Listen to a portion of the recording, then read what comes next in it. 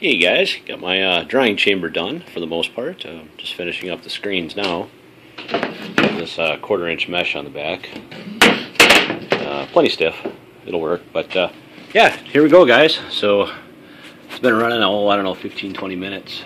And I'm up to about 182 degrees, which will work.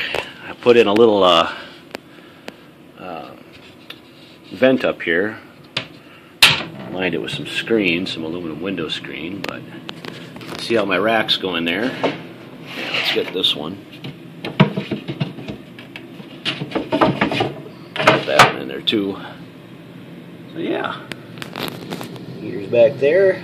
Yep, yeah, should work out pretty good, I think. Now I just pretty much used what I had. I did end up buying the piece of plywood for the door. So that was a few bucks, big deal. Had the hinges. I did not have a hasp for the, to keep it close. I just used a little L bracket, which will work. It's fine.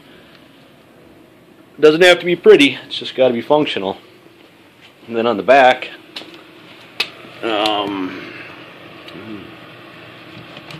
get my little heater out of here. I picked this one up from Walmart. A little Comfort Zone ceramic heater. The reason why I did, because it's variable. It's got a thermostat on it. So it's got off, fan, low, and high.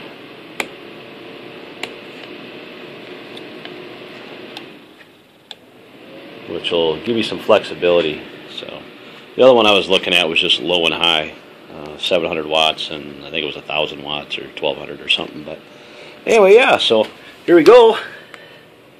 Should work out. Kind of excited. I got a couple pounds of black powder to granulate, so we'll have to give it a run in this. Right.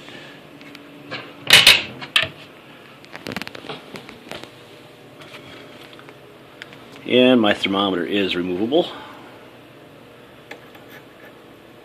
Boy, I had that since I was a baker. That was a long time ago. Man, I'm telling you, I don't know, probably 18, 19? I was 19. Yeah, I was a baker in a bakery. And temperatures matter. So, anyway, there you go, guys. Let me know what you think. It should work. So, I'm kind of tempted to dry some food in this just to see if it'll work as a dehydrator as well. But so far, I guess the design is working. So, maybe I will actually sit down and design an actual food dehydrator with basically the same design theory.